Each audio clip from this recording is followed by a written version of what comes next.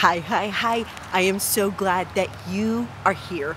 We are trekking through the Psalms together, and this journey has been epic to say the least. Already, so many things have happened. Already, God, through the Psalms, has shown us his heart, his character.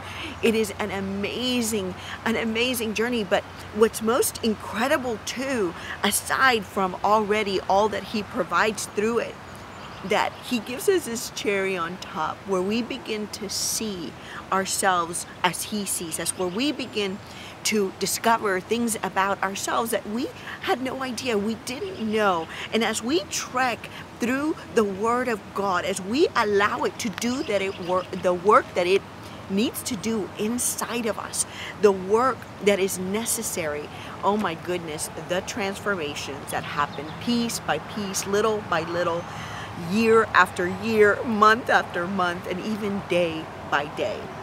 So this morning I was looking for my charger. I go crazy looking for things. I'm always losing things, and if you're a friend of mine, you know. If you're a family member, you know. I lose things, I misplace things, and then I'm a wreck looking for them. So I was looking for my charger this morning, realized I left it at my desk at work. So I had this long charger that a friend of mine had bought me, and this long charger is like 5 feet long. I don't know what it was made for, I guess for being in the vehicle or in different places. But the thing about this charger, because it is so long from the source, it takes a lot longer. So what would have taken me half the time, definitely, or just a few minutes, took me almost an hour to charge up my phone, not even half of its capacity. And I thought about that, and Holy Spirit quickened me and said, Gio, when you come far from the presence of God, when you step away from his word, when you step away from his will, when anybody does that, guess what? The further you step away, the longer things take in your life to be accomplished in the way God desires for them to be accomplished. The further you are from the source, from the true source of your life and your strength, guess what? The further you are from power, from the energy, from the strength, from everything that you need to keep going. And something that should have taken just a quick time, when you get to the feet of Jesus, when you go to the source, when you go to his presence and he fills you and he instructs you and he gives you, equips you, just like that, it takes so much longer when you pull away, when you're far away from him. Don't ever do that. Don't ever do that. Don't ever stray so far from his presence that you miss God in the things he wants to do in your life. That is why we have to plug into the source right here. There are no shortcuts. There's no long cord to it. It is right here, getting in the thick of it, getting it right here in your face, being right before God and seeking him every day, every day. Someone told me last week, hey, manna was fresh every day. Every day they had to go and seek it out. They couldn't hoard it. And they talked about maggots in the manna, and how if we don't put this word inside of us, and if we think, oh, we can store up this word and maybe a year from now we don't have to read it every day, we don't have to come to God every day, we don't have to use it every day, guess what? There's going to be maggots in the stuff that you thought you could store up from a year ago sermon, or something you read, or something you saw on Instagram, a verse you saw on Instagram a few days ago, and you're using that to sustain you. Oh no, do not be mistaken. It is very important that we get to the source every day. And I'm here to help you every Thursday. Let's get in it, right? So here we are, chapter 36 of the Psalms. Let's see what David has to share now. David reveals his heart through the Psalms. May you be willing to reveal your heart to God and pour it all out when you pray to him. David shows us that. He gives us an example of that over and over again, and it's quite beautiful. Let's look at this. Psalms 36. If you have your Bible, take it out. Let your fingers dance upon the pages. Let your eyes see it. Get all your senses. Read it out loud. Whatever you have to do to get all your senses involved. If you can't do that right now, I understand. Let the words that I read May they penetrate your soul. May they wash your mind. May they clear out any bitterness, any unforgiveness. In Jesus' name, let's get to it. By the way, I'm Gio, and this is Unraveled Hearts Ministries. We get unraveled through God's Word. I'm so glad you are here. Keep trekking along with us. Psalms 36. Sin whispers to the wicked, deep within their hearts. They have no fear of God at all. In their blind conceit, they cannot see how wicked they really are. Everything they say is crooked and deceitful. They refuse to act wisely or do good. They lie awake at night, hatching sinful plots. Their actions are never good. They make no attempt to turn from evil.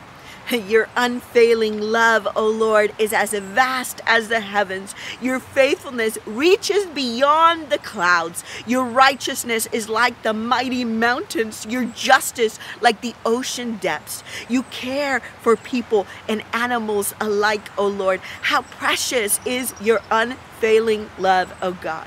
All humanity finds their shelter in the shadow of your wings. You feed them from the abundance of your own house, letting them drink from the river of delights. For you are the fountain of life, the light by which we see. Pour out your unfailing love on those who love you. Give justice to those with honest hearts. Don't let the proud trample me or the wicked push me around. Look, those who do evil have fallen. They are thrown down, never to rise again. Wow.